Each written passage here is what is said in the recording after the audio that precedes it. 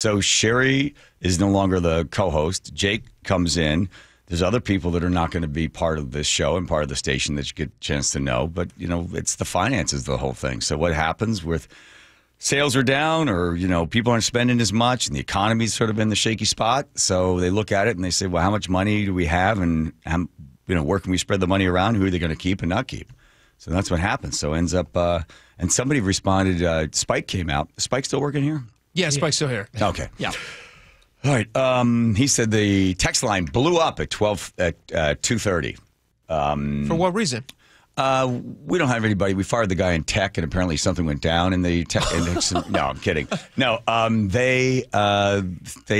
I guess it comes up on the picture. They changed the social media sites. Yeah, it's a nice picture they chose too. You look fantastic, and I look like. Oh, already you're complaining? Well, it's like get management on the line. It's a big Obviously, reveal, we get somebody else in here. And there's 95 pictures they could have chosen, but they chose that one. That's fine. Whatever, it's fine. I haven't even seen it yet. I gotta check. All right. I guess it puts me in my place, and that's it's a fun way. It's like hazing. Well, it's like a nice new start. They nuked the night show entirely. Yeah, so I used to host the night show. For anybody who's unfamiliar, I used to host a 7 to 10 show. That'd be everybody. And now they're gonna and now they're not doing the night show anymore, and so they moved me here. So I'm thrilled to be here.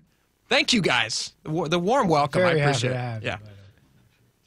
have you, Yeah, so it's tough for Sherry. I called her.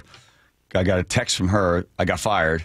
So then I called her, and then somebody else in management called me. So she's like, look, she knew because the thing about me, the craziest story she ever told, I forget where she's been in radio for like more than 30-some years.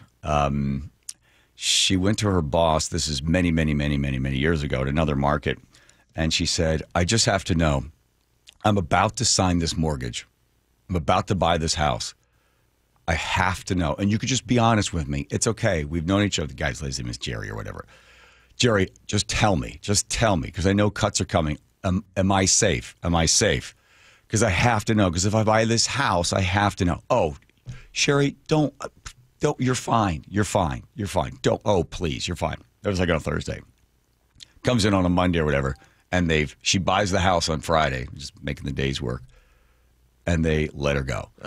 And she said, "Why didn't you tell me, Jerry?" I just couldn't. We weren't allowed to tell you. And she's like, but just as a human being, like get the business part of it out of there. She's like, oh my God. So she has been through it all, ups and downs and all those stuff. So she knew. That's the way that this industry. Like my first week on the job here, when I first started, before I was even Dory's producer, I was a producer over on KTTH. This is like 17 years ago. And my first week on the job, I got hired. I was all excited. Oh, this is the big radio world. I'm so thrilled to be here.